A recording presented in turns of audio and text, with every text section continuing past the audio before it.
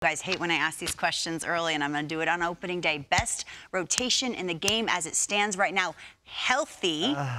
Bill Rick, don't give me that look. So you're going to ask a question that you know we hate just because we hate it. Because it's good. No, I want to make a statement. What are you going with, depth or top two? Like, what's your criteria? It would be how you would spin it, because once you get to postseason, I need the top two.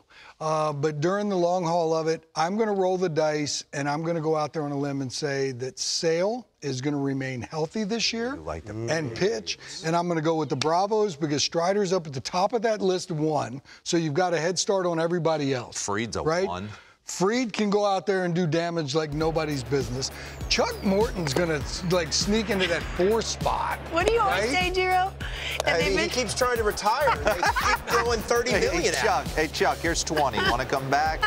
Don't mind if I do. I like the Bravos. And when you get to the postseason, if you drop Fried and Strider out there and they're both right, is that as good as it gets anywhere in baseball? This is a hard it is a hard question. Everyone wants to pronounce the Seattle Mariners as having the best rotation. You can make that argument.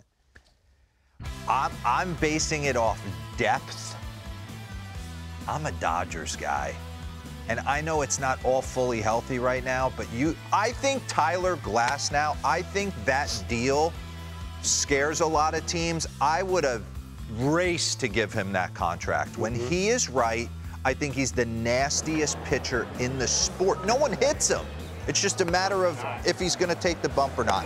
Bobby Miller is the sneakiest number 4-hole spot guy, 100 miles an hour, wipe out stuff. Yamamoto's going to be fine.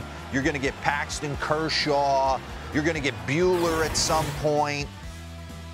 I'm going to stay there. Gavin Stone is throwing a changeup from the gods in spring training. I mean, their injured options are by themselves are a good rotation. You know? I get it. You can go a lot of ways. I'd go Diamondbacks. Is that crazy? No. With Gallen and Kelly, Thought is going to be a star. Erod, the addition, Jordan Montgomery. Talk about depth. No, I like that. Yeah. I mean, if I would have known that you were going to put the War Board up there and put the Dodgers up there, then I would have changed my mind for I like sure. the Blue Jays rotation. Blue Jays rotation's nice. And the Rangers rotation, once they get all their pieces back. Which is when? Around June, July? That's what they're saying? I'm going with the pieces that I'm given right now. Okay. That's fair. And I think the Bravos are giving me the best pieces.